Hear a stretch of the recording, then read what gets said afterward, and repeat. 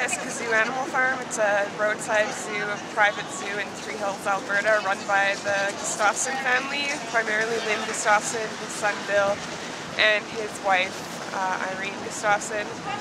It used to be a dairy farm and a fur farm, but they've got a zoo license and have added on hundreds of exotic and other domestic animals, which they are completely unequipped to care for.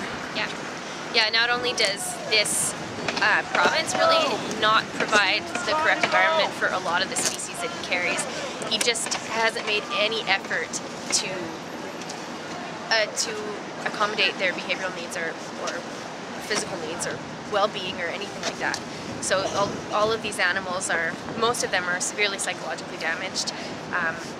They're bored, they exhibit stereotypic behavior, a lot of them are sick, a lot of them are improperly euthanized.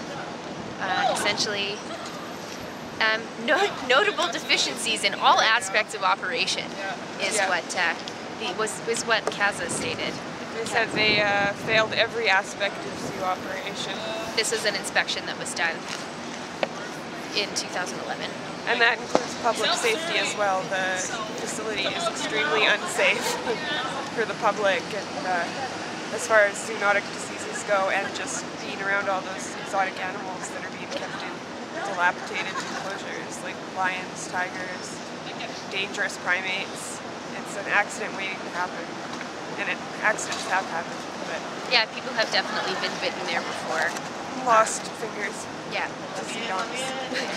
And there is so much documentation of violations. Like, there's a laundry list. It's unreal. Thousands of photos and video footage from years and years. I've been attending the facility since 2003, or 2 actually, and have every year since then gotten more pictures multiple times. And they've painted over some things, and they've made some aesthetic changes, but the animals are still in the same dire circumstances they were when they started this.